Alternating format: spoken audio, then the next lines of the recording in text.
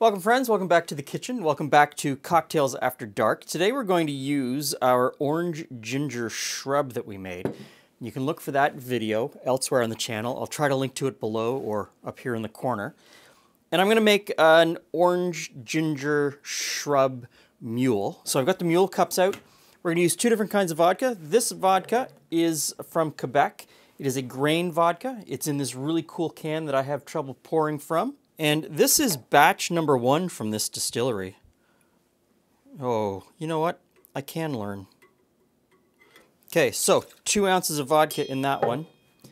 And 2 ounces of our shrub.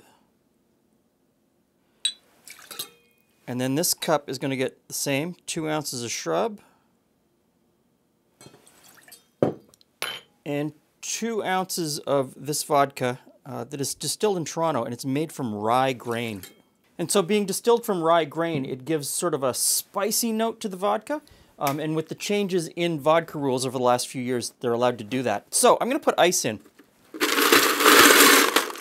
And I know that for a mule, you're supposed to crush the ice. And you've seen me do it on the channel in the past. Not a huge fan of the really crushed powdery ice. Julie doesn't like how it waters it down so much, so I'm just going to give these a bit of a stir, and then we'll finish with the rest of the ice. Okay. And we'll top those up with ice. So I'll just give them another stir.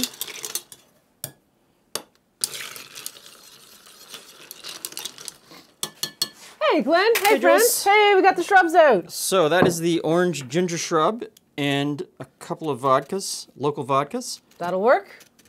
This gets an orange peel, although it's orange and ginger, so you could put like a candied piece of ginger on there as well. Pretty good. That'd be really good. You could do a little stack. So all sorts of ways you can decorate it. I was looking for candied ginger in the cupboard, but I couldn't find any, and I know very well that I can't keep it in the house. Snacking? Yes. A little snacking. Yes. Problem. So, let's give it a go. All right. Smells orangey.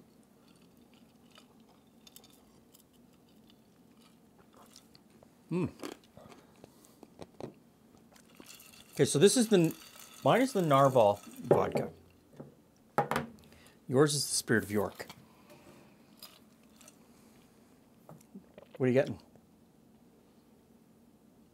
It's got an interesting bite to it. Yeah. This one does. Let me try that.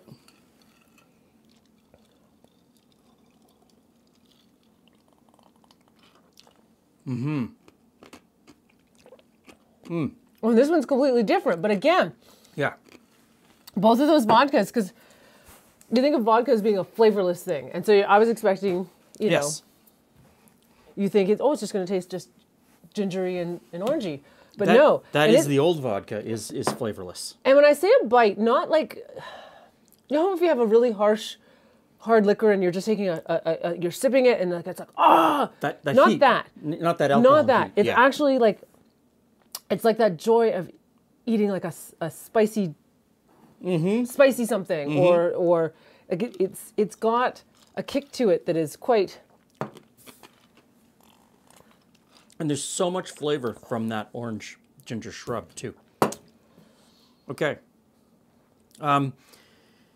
Yes, you could make this with the giant international mass market, millions of gallons of vodka companies. It would taste just like the shrub. It would taste like the shrub. There would be no other flavor. And it would be good. Yes. Yes, because as you can see in the earlier video where we made that shrub, a really good shrub. We just mixed it with soda water, and it's fantastic on its own.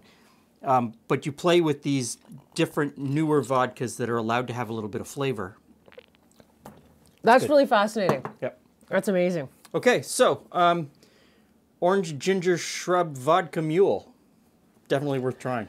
Thanks for stopping by. See you again soon.